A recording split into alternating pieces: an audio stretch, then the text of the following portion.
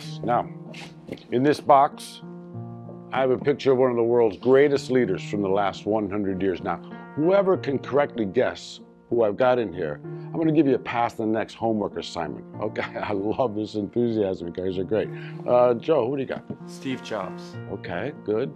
Cassie? Mother Teresa. Nice, okay.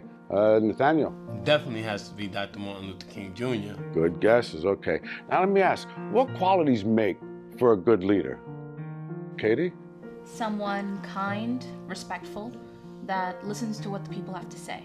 Well done. Nathaniel? Confident, intelligent, and has swag. Okay, good. I like that. All right.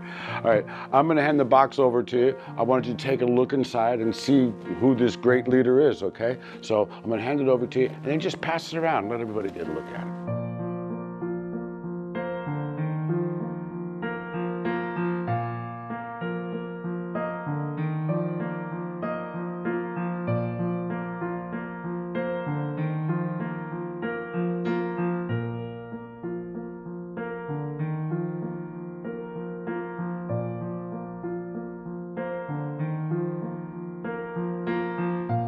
So what do you see in there, Joe? I see a mirror. I see myself. Okay, good. Okay, so now what can we take from this? What can we learn from this?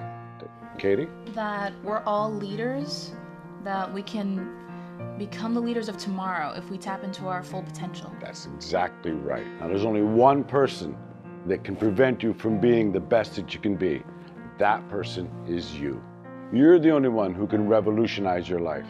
You're the only one who can influence your happiness and your success. Your life doesn't change when your boss changes, when your career changes. Your life changes when you change, when you get beyond your limiting beliefs, when you realize that you're the only one who's responsible for your life.